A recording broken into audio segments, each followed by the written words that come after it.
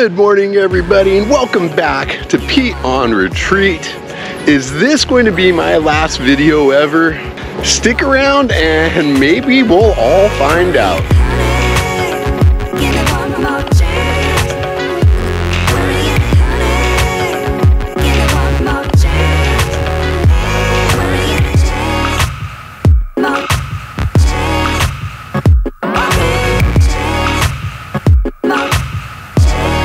First off, I want to apologize to everybody for disappearing for the last month or 6 weeks or however long it's been.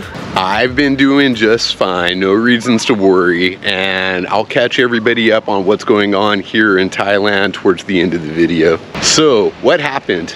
2 months ago, I went to Japan for my 50th birthday. Japan was absolutely amazing, although it was incredibly hot. I definitely do not recommend going there in July. I came back from Japan and slowly started to return to my normal life here in Thailand. I started going back to the gym. I returned to my school where I study the Thai language 3 days a week, and I had a bunch of friends here that it was time to catch up with. That first week back in town, I also had some viewers here visiting that I wanted to take the opportunity to meet. Because of the random timing of several events here in town, including a couple birthdays, I was presented with more social outings than I normally get. This is a good problem, right? All of these fun social opportunities led me to abandon and break my personal rule of only going out to drink 2 or 3 nights a week. Yeah, for about 3 weeks, I was on a small party and booze binge. I was going out 4 or 5 nights a week, all 3 weeks. I was still doing my YouTube work during those 3 weeks. I came back from Japan and I edited up a video of some of my Thai friends taking me out to try Isan food for the first time. This was my second video in what I had hoped would be a good series for the channel, but sadly neither video did all that well. They didn't do badly per se, but they definitely didn't get the attention and views that I thought and hoped they would. I also edited up my first video from Japan. It's basically me in this big park in Tokyo talking about my experiences at the Disney Tokyo parks for my birthday and kind of recounting some of my culture shock and my first couple days in Tokyo after staying at the parks. And my God, did I find it boring. I don't think I'm ever going to post it to my channel.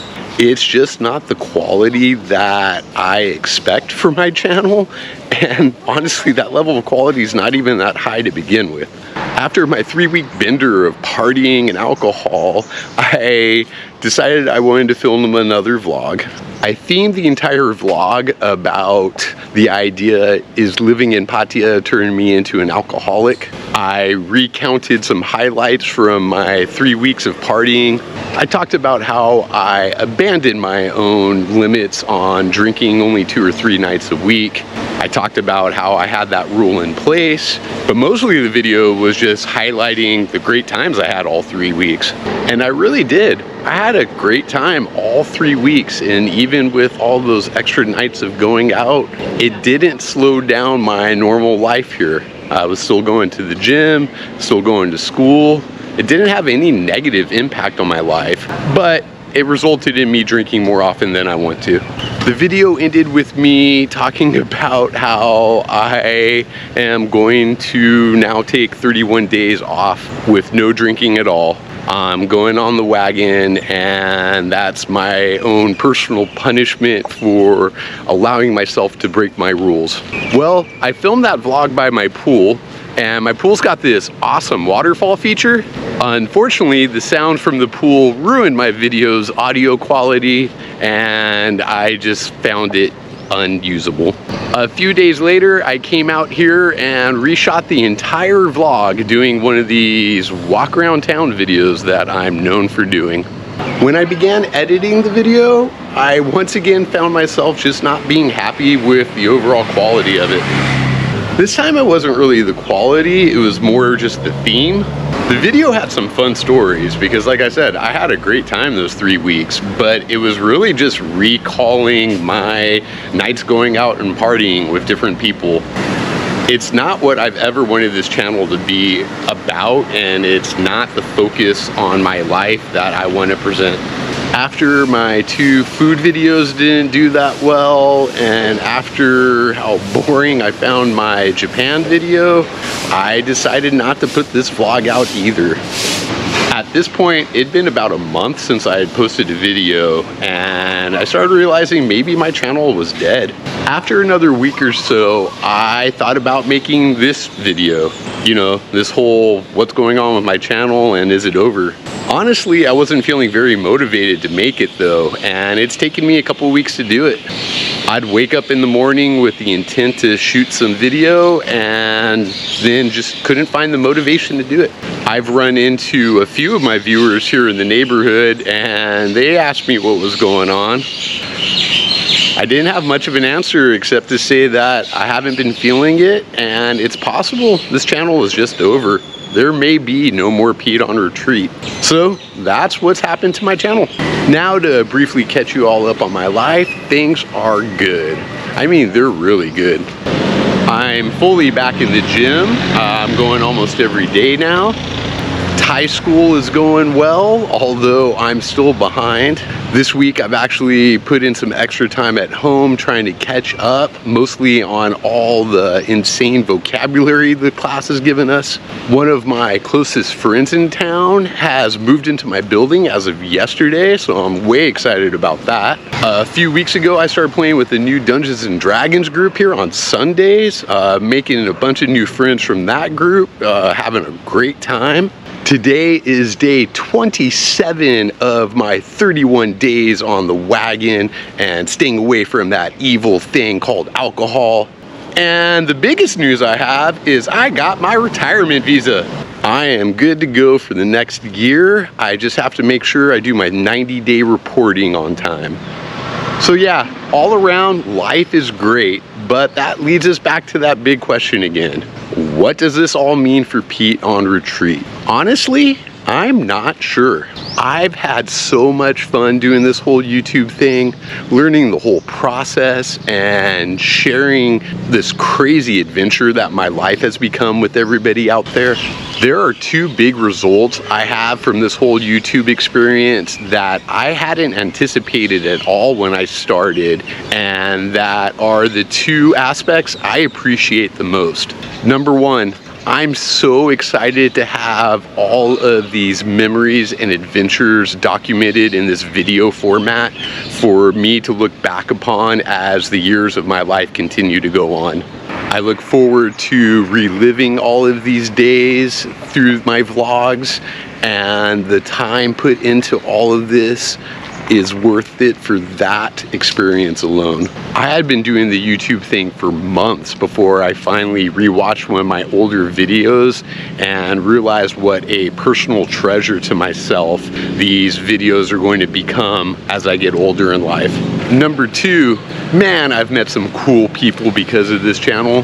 There's a small handful of people that live here in Thailand who have recognized me walking around or in a restaurant. Some of those I've become friends with, or at least friendly acquaintances with. More than that, however, are all of the friends I've made with viewers who live abroad. There's several of you that I now call friends because you reached out to me before you came here to visit, and then we had a great time hanging out together. Some of these new friends and I talk regularly throughout each week, even though they have no plans to come back for months. These connections I've made are one of the main reasons why I want to continue with this channel at all.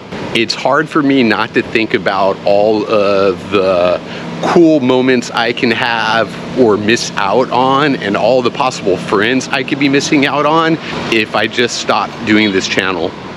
So, is this the end of Pete on Retreat? Maybe?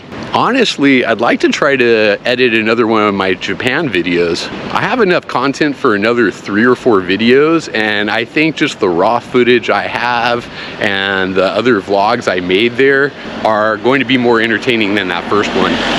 There's also still a bunch of videos that at least part of me would like to make about being here in Thailand.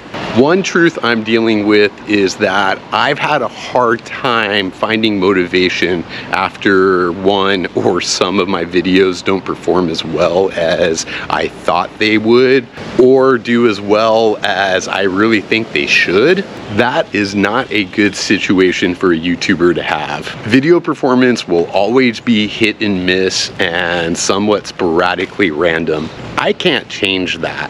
If I'm going to continue doing this on any scale whatsoever, I need to do better at reacting to underperforming videos, or possibly set lower expectations on myself.